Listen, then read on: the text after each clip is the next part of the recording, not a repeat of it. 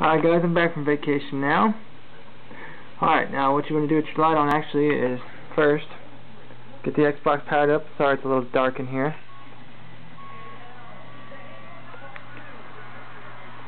Alright. Got my do-it-yourself probe, of course.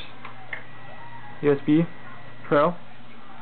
Alright, now what you're going to do is go over here, the new Jungle Flasher 1.86. Go over to phat key. Alright, what you're going to do is click yes, then you're going to power off the drive, probe the MPX spot, then power it back on. So, let's do that here real quick. Yes, power off the drive, probe the spot, and give me a second, let's turn the power back on here. Power it back on. Alright.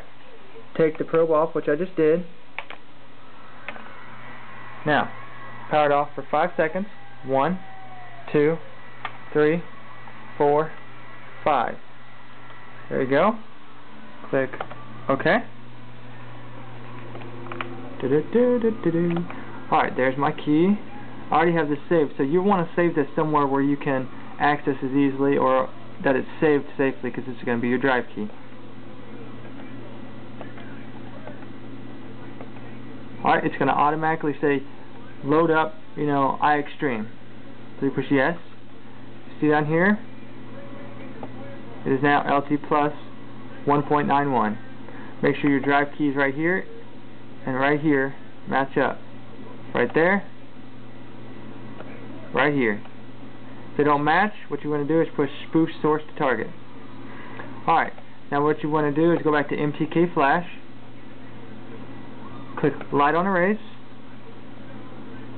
Click yes.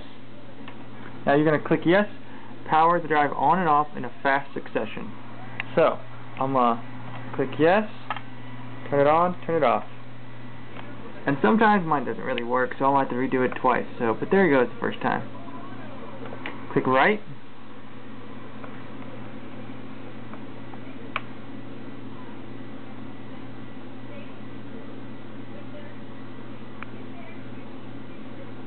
Alright, this usually takes less than 15 seconds to write it.